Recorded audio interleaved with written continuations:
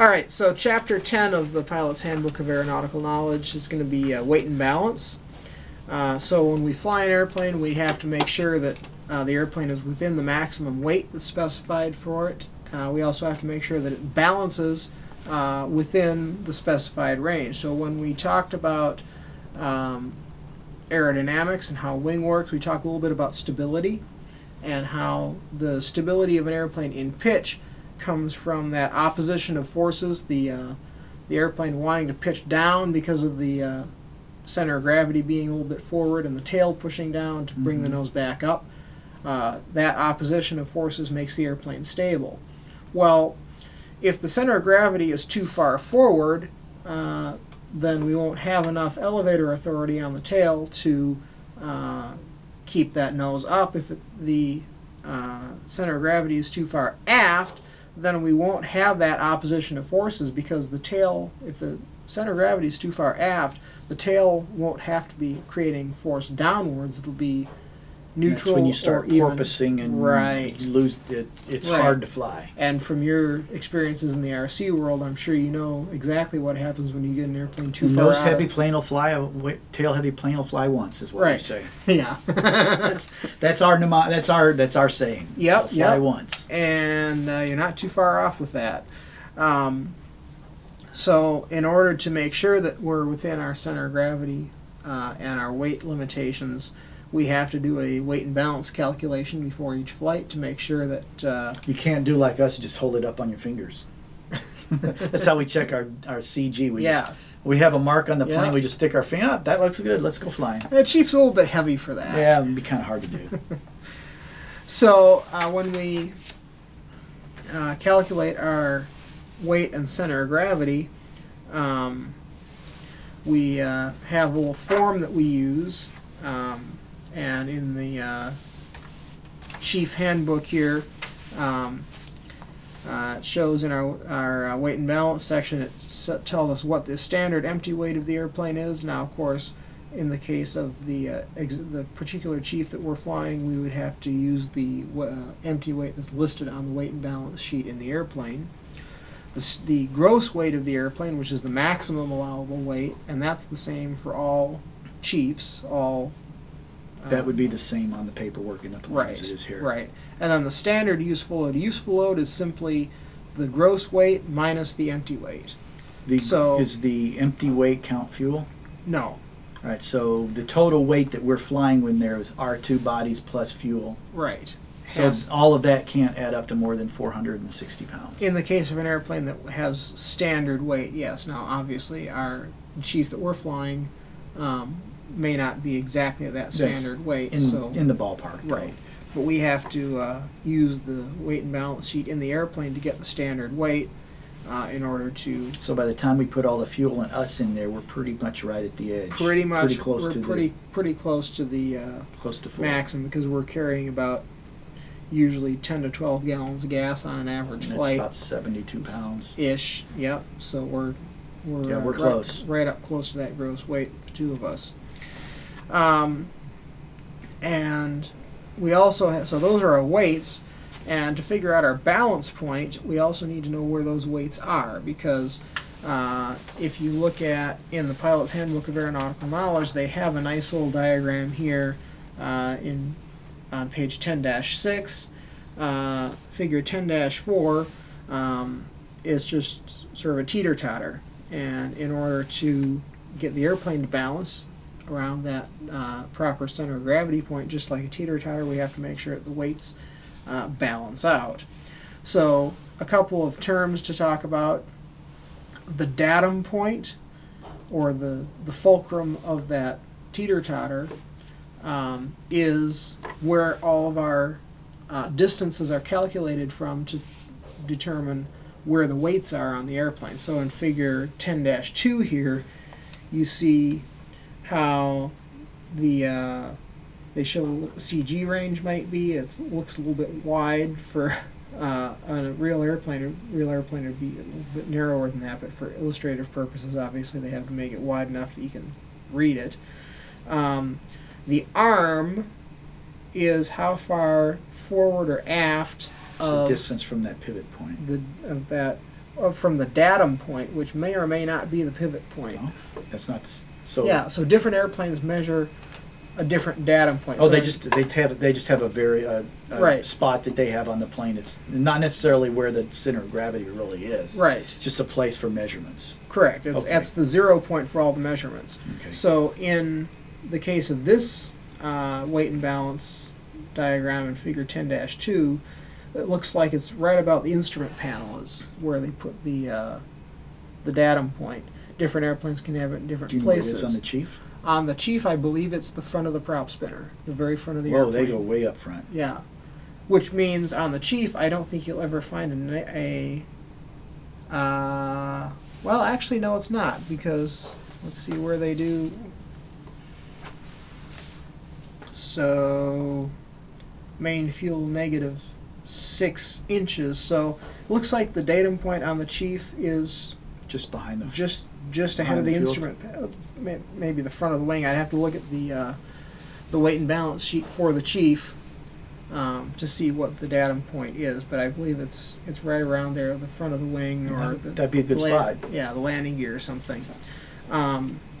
So, depending on where the datum is, some airplanes, the datum, I've seen an airplane, I can't remember what kind it was, but the datum point was 72 inches forward of the prop spinner. It's like, why? Okay. Why can't you just recalculate and call it at the prop bolts or something? Right. It just, exactly. I don't. But I think the engineer wanted to play with the pilots. Yeah, that's how they chose to calculate it. So whatever. But you can see in Figure 10-4 here that in order to balance, so if we have in their example a 50-pound weight 100 inches to the right, well, in order to balance that out, we could make things easy and put another 50-pound weight 100 inches to the left, but let's say that the edge of the figure here is as far left as we can go, so we don't have enough space to do that. So in order to balance it, they tried putting a 100-pound weight 25 inches to the left, but that still wasn't enough, so they had to put a 50-pound weight 50 inches to the left. And how we calculate this, it shows in this figure. So the arm being the distance from the datum times the weight equals your moment. Okay, so the moment is essentially how much twisting force, how much torque. How many pound inches? Yeah. However the calculation it's applying to the aircraft. So in the case of this 50-pound weight 100 inches to the right, well, that's 5,000 pound inches to the right. So the 100-pound weight 25 inches to the left is 2,500 inch-pounds on the left, so that still leaves us with a 2,500 inch-pound imbalance. And so they added a 50-pound weight 50 inches to the left to give you another 25. So now you have 5,000 on the left and 5,000 on the right. And in theory, they should sit flat. And you've balanced it. So they have a few more examples here, but for the sake of what we're doing here, let's go look at the Chief manual. So the example problem that we have here, the aircraft in this example weighs 790 pounds. Okay. The arm, that is where the airplane balances, is at 14.5, so that's 14.5 inches aft of the datum. So that would make sense for it to be right at the front of the wing where the datum would be. Correct. Somewhere in that vicinity, because that would be right close to the chord, the thickest part, which is usually where the CG is, right? Right. So, and the moment, if you multiply, and if you can get your calculator out, you'll find 790. So let's try this. 790 times 14.5. 11,455. Which indeed is what is listed here for the moment. Okay. Okay. So, what we're going to do is we're going to add up all of the weights and all of the moments. Okay. If you divide the moment, total moments by total by weight. the weight, you get the arm. So that's how we figure out where the center of gravity is. If we look on the next page of the POH, which is the last page here, you can see that the allowable center of gravity range goes from about 12 to about 23 inches. That's a good 11, 12 inches. Right. So, and you can see it goes from 800 pounds, the weight goes from 800 pounds up to 1,250 pounds, which is the maximum gross weight of the airplane. So, if we, in this example, and here we have arms calculated or arms are given for each other component of the weight, and the moments are already calculated in this example, but for the pilot and passenger in this example, the arm is 23.5, so that's where we're sitting on the seat in the Chief. And does it matter if we move the seat up and back? It does, and you'll find that... Because I'm short and we've had to move it up. Yep, you'll find that the back in... It's in the weight and balance section. They give you So the pilot and passenger anywhere between 21.5 to 25.5 as the arm. So 21.5 would be with the seat all the way forward. 25.5 would be with the seat all the way back. So for our calculations, we're close to all the way forward, so we should probably be using like a 22 and a half, something like that. But in this case, we're using 23.5 in the example, or halfway in between. Yeah, in the example, with a weight of 360 pounds. That's two people at 180 pounds. That's a little bit lighter than the two of us, I think. But it's pretty close. I'm 170, so yeah, about 195. And then we're right smack on it. Yeah, we're on it then. See, it was meant to be. We're the perfect weight for the Chief. So then, if we multiply our weight by the arm, we get a moment of 8460. Baggage in this case shows 10 pounds, which isn't too far off of what all the... No, there's a little bit of stuff in the back, plus the cameras we're adding. Log books in the back, and the couple extra headsets back there. And the arm is 48.5, so 10 times 48.5 is 485 pound inches. Inch pounds. And then the main fuel tank, in this example we have 90 pounds of fuel. It's 15 gallons, right? Yep, which would be a full tank in the main fuel tank.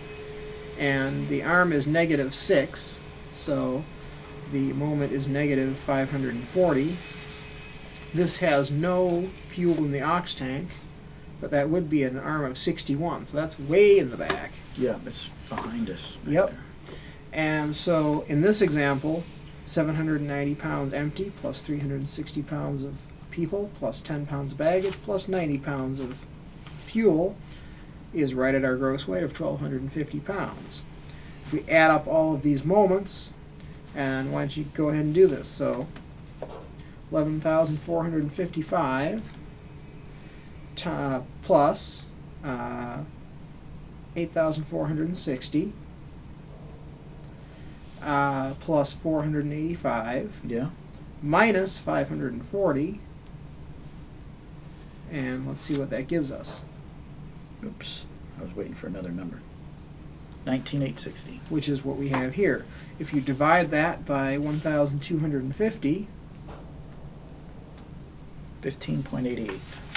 15.88, which is, if we look at our envelope here for the center of gravity, is pretty much right in the middle. Forward and aft, we're right up at the top because we're at gross weight.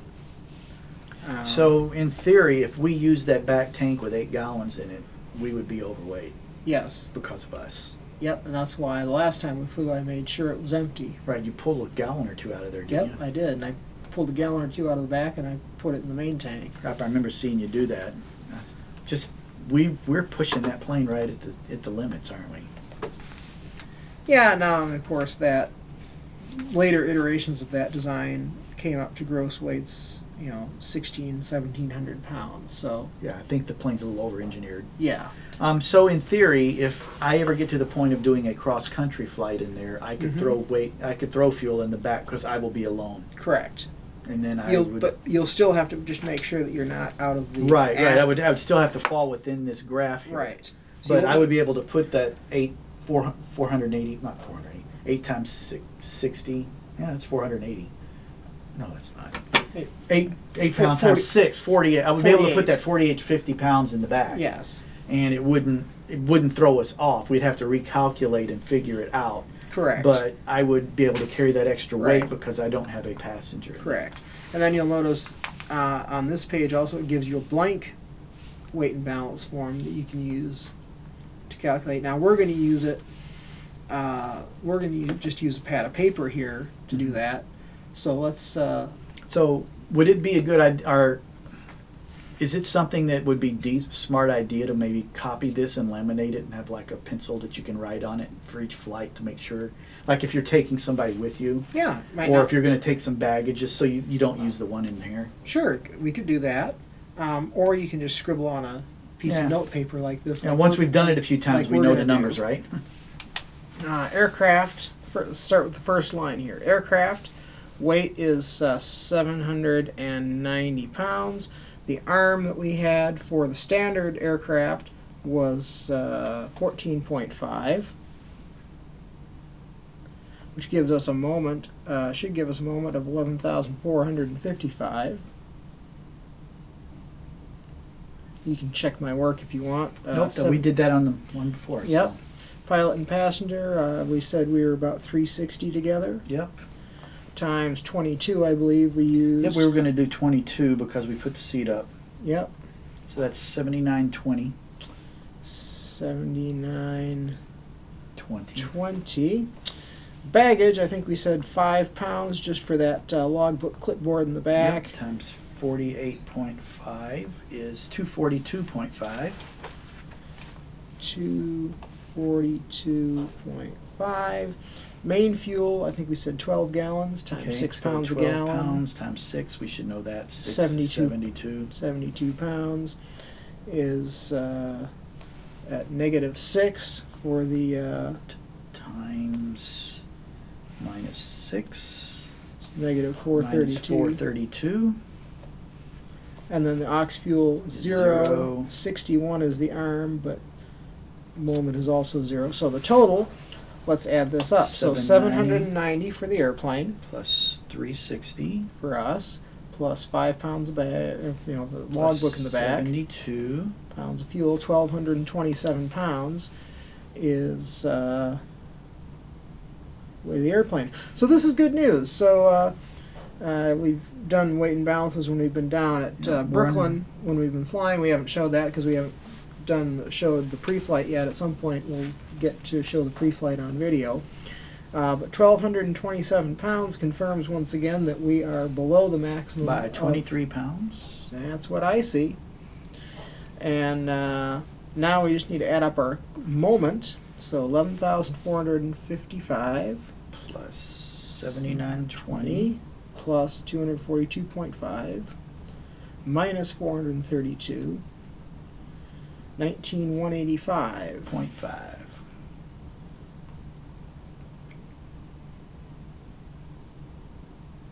Divided by our 1227, correct? Yep.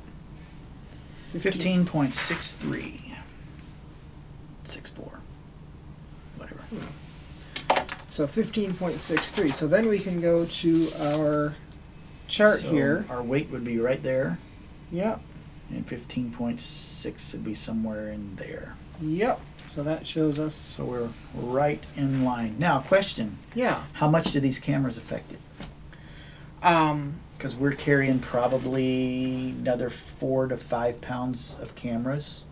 2 on the windshield, 1 over our head, 1 out on the wing. Yeah. So let's see. So the one out on the wing should be pretty much right on the center of gravity. Yeah, that one's probably we don't have to worry about. We just have to worry about. And that camera out on the wing with that little tiny mount you've got probably just weighs 1 pound. Maybe a little over a pound because it's all metal. Yeah. So it would affect that a little bit. A little over a pound. We have the one that's mounted behind us over the baggage compartment. That would be at an arm of 48.5. That's probably 40. That's probably about a pound. A pound and a half, maybe. Pound and a half. So 1.5 times 48.5 is 72.75. Yep. And then the 2 on the windshield, which would be right on the datum line, pretty much. A little bit forward of it, maybe -2, -3. So we've got basically another 73. And then the two cameras. 2 pounds. Yeah, 2 pounds times. I mean, we're talking small numbers here. -2 maybe. -2. Times negative, not 0.22 times -2 is -4. Oh, yeah. So. Yeah. So that'd be -4. So base 69. Add to our. -69 plus 73 is. Well, I was thinking 73 minus 4 is 69. Yeah, 69. So that would be our. We would add 69 more to our moment. So it'd be 19,185 just plus 69. Yep. And then divide that by 1,232. Yeah, because we had to. Yeah. So we're sitting at 15.62, which is still okay. Still going to be well within our range, and we're still only at. We're only added like 5 pounds. Yeah, to 1,232, which is still below our 1,250 so pound. Negligible, but if we were on the edge, it could throw us off a little bit. It could, but. Which heck, one farther forward. If we throw our coats in the back, that probably throws it off more than That's why I leave my flight kit in the car. Right. So that pretty much shows how to do a weight and balance calculation. For a Cessna or a Piper that is a 4-seat airplane, has seats in the back, you'll just have one more line here.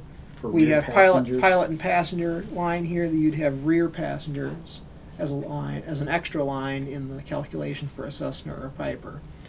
But other than that, that's pretty much how you do a weight and balance calculation for a small training aircraft. Very interesting. I always wondered how the arm was measured because I wasn't completely sure. I'm one of those people, okay, I know it's a datum point. Tell me where my datum point is, then it will make sense. Your datum point is wherever the designer chose to put it. Right, and we think on the Chief that's the leading edge of the wing, which would be a logical place to put it based on that -6 for the fuel tank. Right. Yeah. So it's either the leading edge of the wing is over the cockpit, so it's in front of where we sit. Yeah. So that would I would bet you money that that's where it's at. And we can confirm that the weight and balance sheet in the airplane will actually show us tells us exactly where that is. Okay. I understand this whole you got to balance everything out. And it's got to be within the range. I get all of that. I just was some of the terms and where they came from. That I wasn't sure of, and so that really helped make that more clear or less. I mean, this is the level of math that we're dealing with as pilots here. I mean, you see, it's not. I mean, this is like grade school. No, I've seen some math formulas and some of this stuff that makes my brain hurt.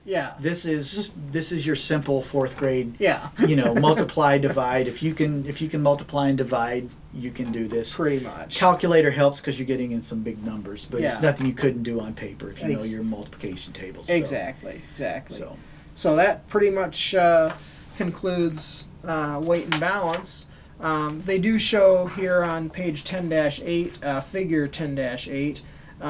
This is how Cessna does it. So they pre-multiply the weight times the arm for you and just give you the moment on this graph. And then rather than charting like the one for the Chief here shows arm